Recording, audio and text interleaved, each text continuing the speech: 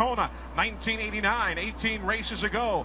Now back to turn number 2. 1.5 laps remaining here at Bristol to settle it. They're all nose to tail. Davey Allison leads the way back to 3. Martin is 2nd. Sterling Marlin 3rd. Ricky Rudd is 4th. And all this lap traffic they're catching as they come up on the lap cars. White flag as they whistle back down into turn number 1 for Davey Allison. The lap cars are dropping to the inside. They're out of turn 2. One final chance. Davey breaks him off the corner. Ricky Rudd gets into the side of Sterling Marlin. Spins him around. Marlin spins down to the inside of the racetrack. Up front, it's Davey Allison. Allison goes high. Mark Martin goes low. It's a drag race to the finish. It is Allison by just inches, if that much. And they'll have to verify with the photo finish camera.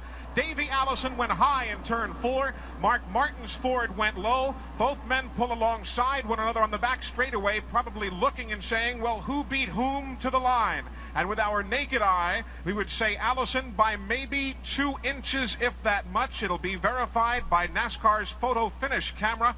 We'll have to wait and see. And meanwhile, Joel Moore, you've got 2 cars still there in the middle of the back straightaway with an incident that came off number 2 corner. Sterling Marlin had spun down up against the inside retaining wall as he saw Ricky Rudd coming back around. He was waiting for him, maybe to make a bit of a gesture. Rudd now is stopping the racetrack. Now Marlin is trying to back into him.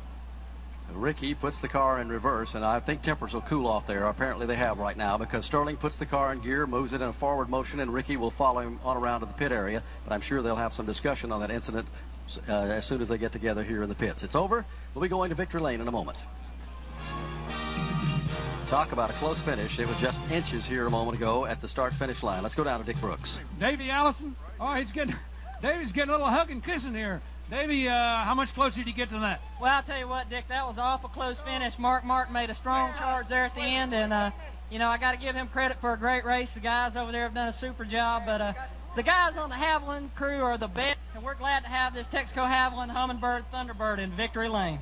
I bet they are. I'll tell you, that's a happy bunch of boys. I'll tell you, it's been a while for those guys, and they've needed it, and they just got it by inches, so that's a good race. That's the closest I've ever seen. Maybe 1 or 2 at Daytona, not any closer than that. Let's check in right now with Jim Phillips.